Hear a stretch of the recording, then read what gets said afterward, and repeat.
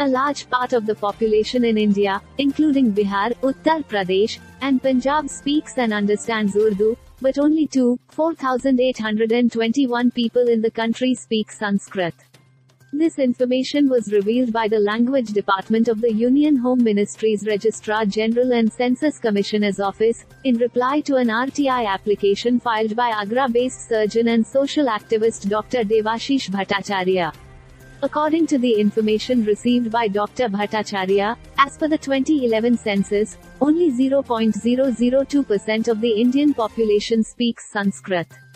According to Dr. Bhattacharya, Sanskrit is not listed as a minority language in the constitution, but as one of the 22 official languages of the country.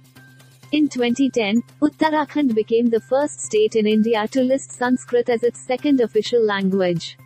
However, it is hardly spoken by anyone, while Hindi, which is a mixture of several languages including Sanskrit, is spoken by several crores of Indians.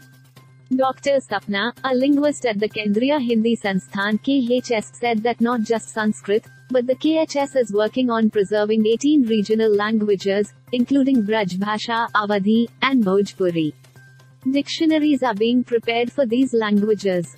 3 dictionaries have already been prepared, while 15 are underway.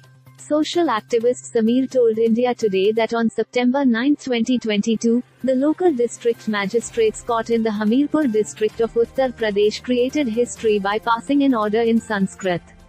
The DM's order brought Sanskrit back into the headlines. He said that the Hamirpur district magistrate, Dr. Chandrabhushan Tripathi, did a PhD in Sanskrit, and this order written in Sanskrit has inspired many Sanskrit scholars to try and bring this endangered language into daily practice.